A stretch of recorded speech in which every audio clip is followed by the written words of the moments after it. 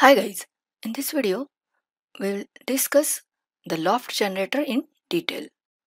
You can see here in this scene I have created some circles of various radii and now we will add Loft object.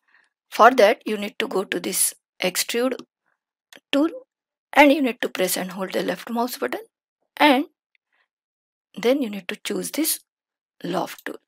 You can see here this Loft object is added over here. Now I will drag suppose this circle to this Loft object. You can see now as I have dragged the circle to this Loft object, surface is created over here.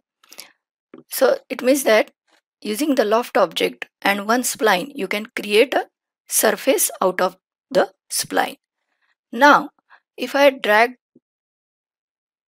one more circle to this Loft object, you can see now 3D surface is created. Now if I add some more circles, if I add all the circles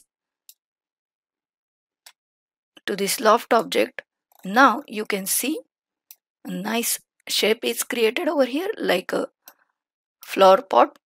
And if I now change the radius of these circles by selecting them in the object manager, you can see this shape can be modified easily. Suppose I change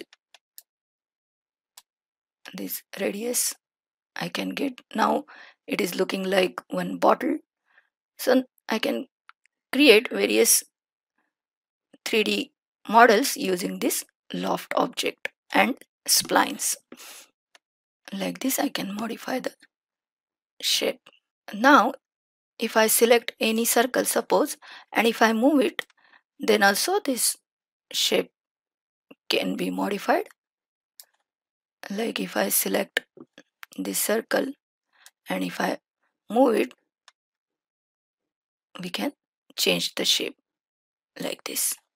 Next, if I select this Loft object in the object manager,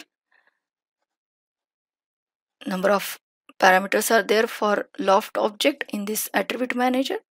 And if I select this caps button, you can see if I want I can remove this start cap that is at the bottom, and if I retain it and if I clear this end cap checkbox, you can see now this end cap is removed. Here also you can add bevel to this shape. Like if I just increase the size, I need to zoom over here and I need to select this checkbox to see the bevel effect. Now you can see here this beveling can be seen at this end. We have discussed beveling in detail in one of our videos. So like this you can change the bevel shape using these options. I can decrease or increase the segments on this bevel shape. You can have separate bevel controls also by selecting this checkbox. The 3D shapes that are created using the Loft and spline objects also depends on the order of the splines in this Loft object. If you change the order, the 3D shape can be modified. That's all in this video. Thanks for watching.